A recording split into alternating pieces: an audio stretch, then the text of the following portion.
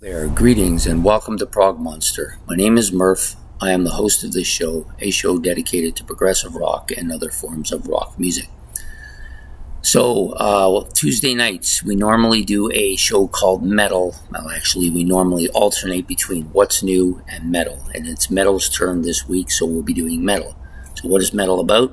Well, Metal is a discussion about either a older progressive rock band that came out 10 years or more ago, or a newer progressive rock band which came out, progressive metal band that came out in the last 10 years. So tonight it's the older version. We're doing Fates Warning, one of the three bands along with Queensryche and Dream Theater that are credited with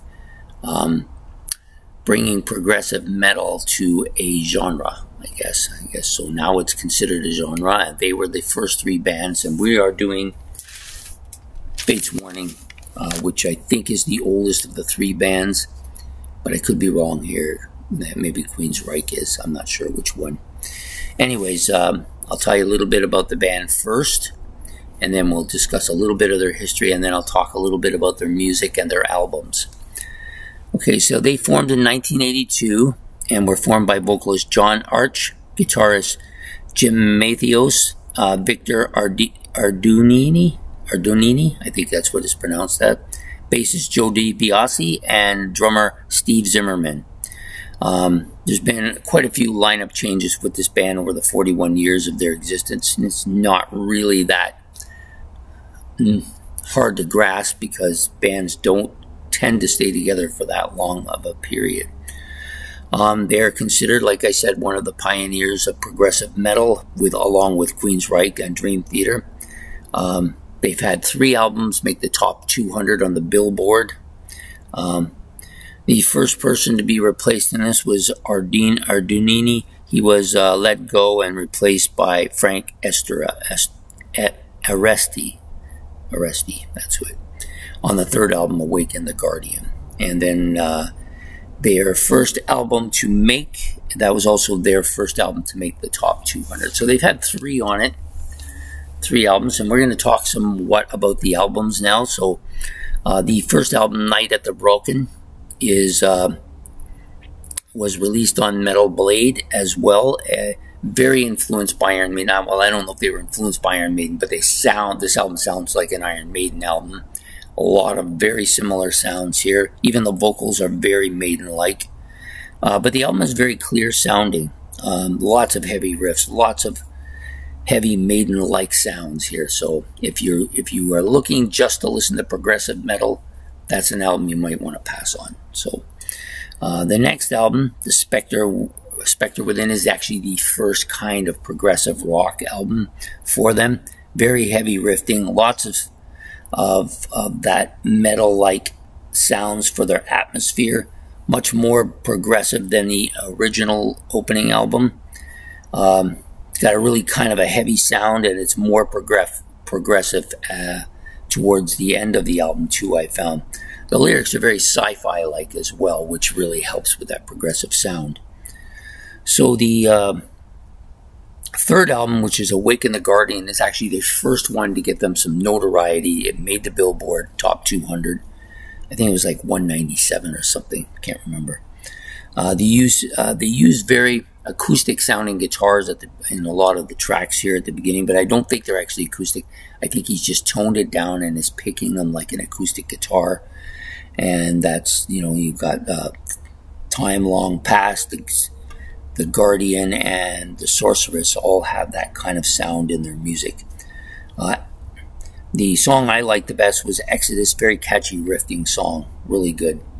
The album has a giant frog-like Guardian on it, actually very reminiscent to the Guardian of Forever on Star Trek. Yeah, go watch that and then look at the album and tell me if it's the same.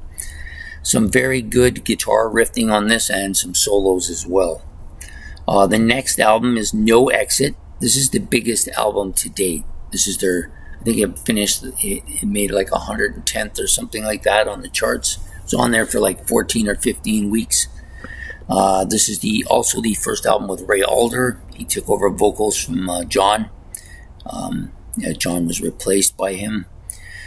This is a more methodical, but more methodical, slower-paced, complex album than its predecessors.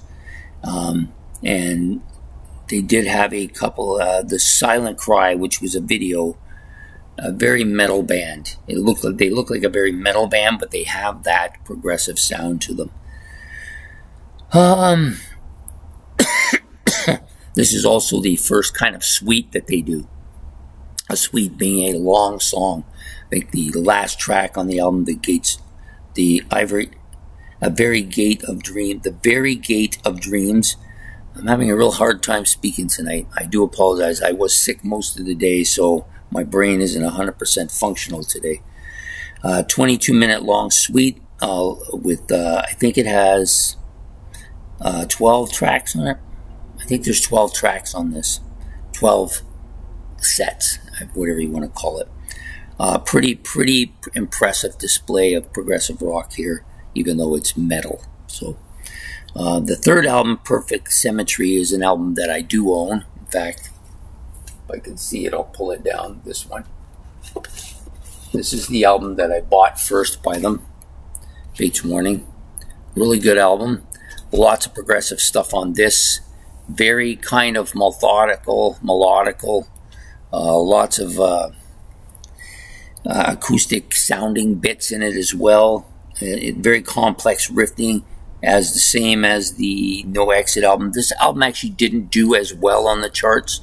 However, I think overall it's probably the better of the two albums. So then we're going to do just a little bit on the last half dozen or so albums.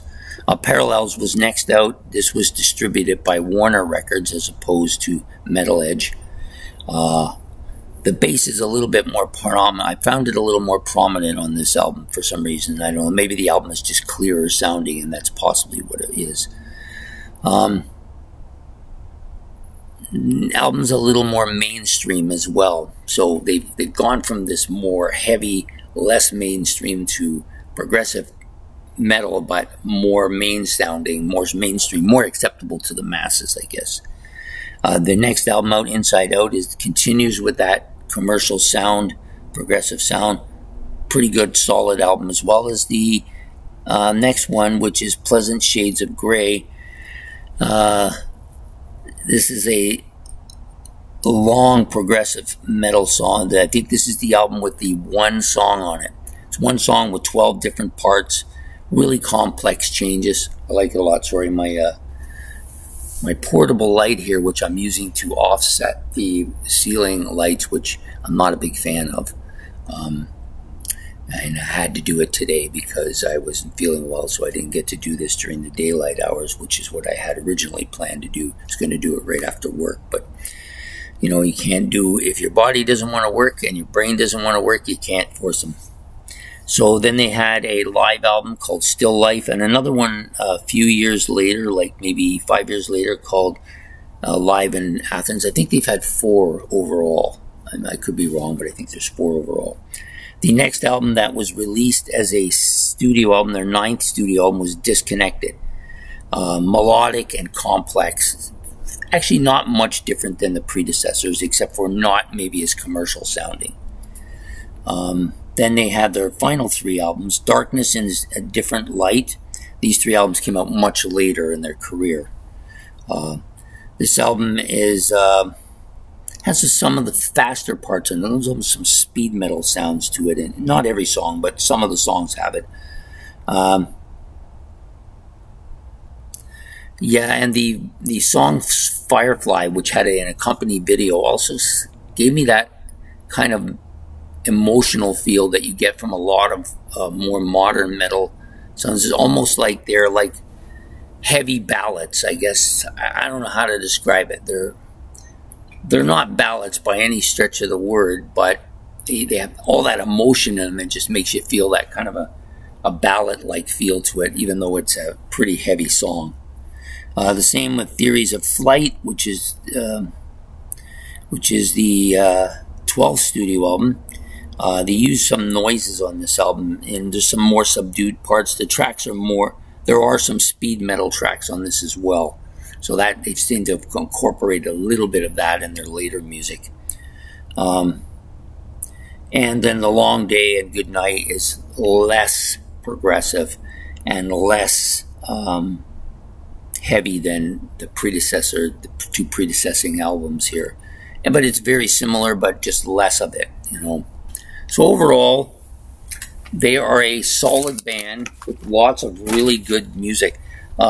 I don't love every song on every album, of course, because there isn't a band like that. Even Rush doesn't do that for me. But they do have enough good stuff on almost all their albums, especially their earlier albums. I'd say their first, right up to Parallels, so about their first 6 albums have some really solid stuff on just about every album. The albums after that, it's a hit and miss. There's some stuff I really like and some I'm not really crazy about. But overall, this is a solid progressive metal band throughout most of their career, and are still making good stuff and still tour, and considered one of the great bands of their time period, and one of the founding kind of